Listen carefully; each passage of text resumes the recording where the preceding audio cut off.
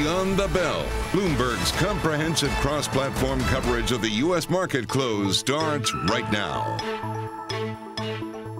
And we are about 2 minutes away from the end of the trading day. Caroline Hyde, Taylor Riggs, counting you down to the closing bell.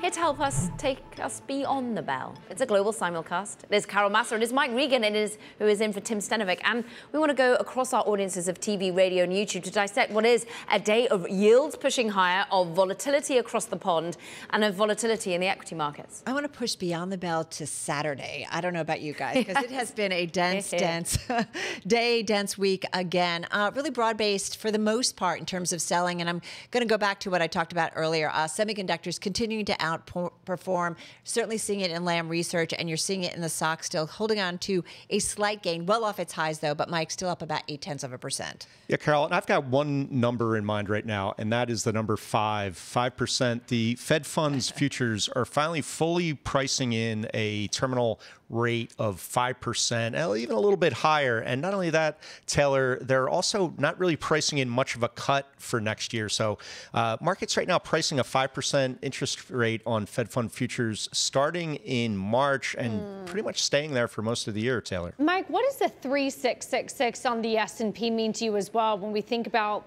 the significance of these numbers? That was the big June lows. We seem to retest that a few times, dip below it. Now we're right back there.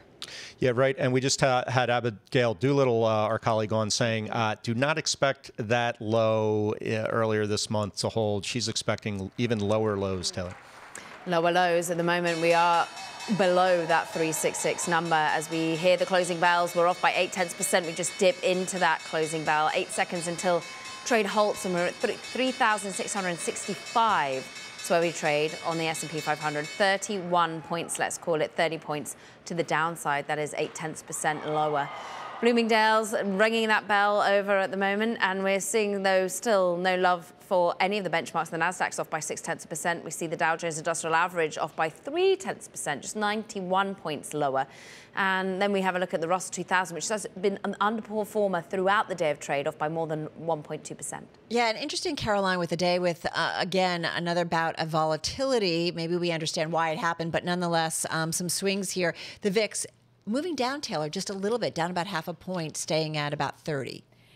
Take a look at where we are on the sector level, Carol, because you have a few names in the green, but it's really not much to write home about when you think about the breadth of the sell-off. Telecoms are the big outperformer today. You're up 3%. Otherwise, it's semiconductor, software, and energy. Wow, am I a broken record or what? Energy is still one of the top performers here, but you're only up about 1 to 0.2%.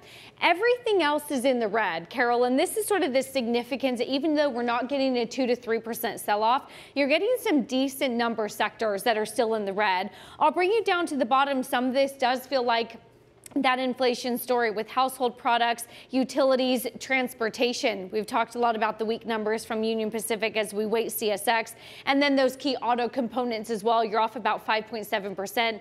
I'm looking at you, Tesla. Tesla, right? Down, 6.7%, so a pretty significant decline there. All right, let's get to some of the gainers. Are actually some real big outperformers despite so many names lower in today's session. And that includes Lam Research, up more than 11% at its highs today, finishing the day with a 7.8% gain, top in the S&P 500, NASDAQ. We talked about the earnings briefly last night. A capital equipment company, the first quarter results that did beat, and it also gave an outlook that analysts said should result in a more realistic consensus expectations, reducing some downside risk. So there was some upgrades from the analyst community.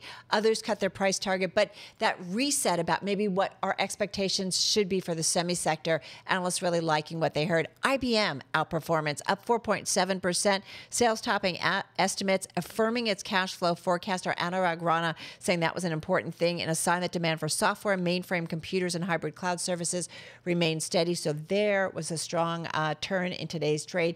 AT&T, one of the old guard, if you will, when it comes to the equity universe, up almost 8% in today's session, top in the S&P 500. Biggest gain since the early days of the pandemic after reporting better than expected profit and customer growth. It was up, you guys, up more than 10% at its highs today. Mike. Yeah, Carol, let me get back to Tesla. Bad day for Tesla, obviously down 6.7%. Boy, third quarter sales still rose 56% to 21.5 billion, but that wasn't good enough for analysts. They expected 22.1.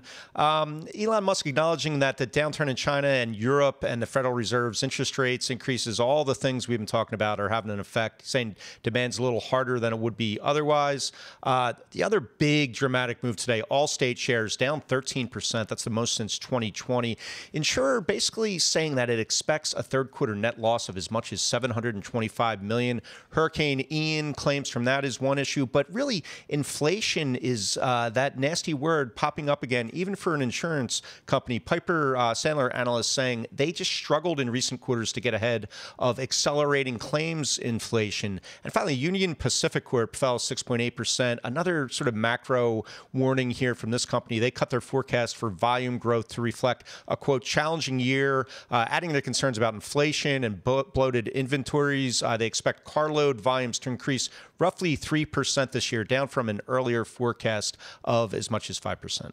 Meanwhile, we look across the board of global macro movers. I look at an FX space that is once again a story of dollar strength on the day. This as we see the Federal Reserve members, this time perhaps coming from Elisa Cook on one side. You also get utterings coming from the Fed governor over in Philadelphia, Harker, talking about where the terminal rate will have to go for this year and maybe continue to go higher at least a 4% by the end of this year. We see dollar strength. That means weakness, Swedish krona, Norwegian krona, Japanese yen busting through that 150 level. Of course, all important as to what the BOJ and indeed other authoritative figures over in Japan do to try and, well, get some sort of strength within their currency that, of course, they're somewhat worried about the amount of weakness. I'm looking at commodities that, of course, have been topsy-turvy. We did have some hopes, some utterances, some rumors that maybe China would be looking towards alleviating some of those quarantine periods. That did well for the likes of oil that pushed a little bit higher and sustained a little bit of the day. It was up as much as 3%. We dialed back from that. Metals got a lift perhaps. Iron ore is up 1.5%.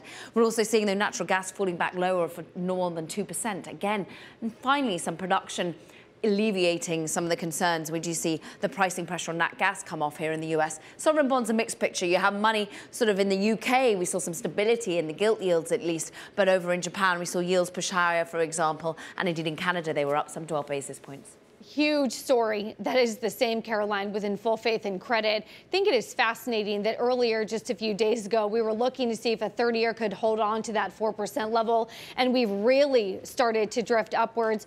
A 4.60 on the 2-year, a 4.25 on the 10-year, and almost 4.23% on a 30-year. So you're really well above 4%.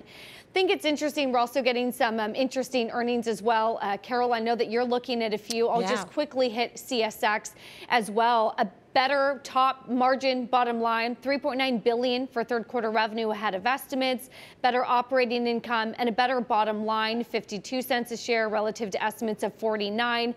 And they're coming out and saying that they still are targeting full year double-digit revenue operating income growth. A good improvement here for that company. You know, one stock, too, that was definitely a pandemic play, Whirlpool, right? Really, when everybody was living at home, they were buying lots of appliances. Well, it's a different tone, certainly, in this latest earnings report. Stock down almost 6% here in the after hours, and it has to do largely, too, with the outlook. Seeing fiscal year ongoing EPS, we're talking about $19. It had seen 22 to 24. The estimate on the street was 21.85, so cutting that year ongoing EPS view. You know, Caroline, I think about, right, this was something that just couldn't keep up with really demand during the pandemic. This stock, by the way, did hit a 52-week low in the regular session and says elevated inflation resulted in slowing demand.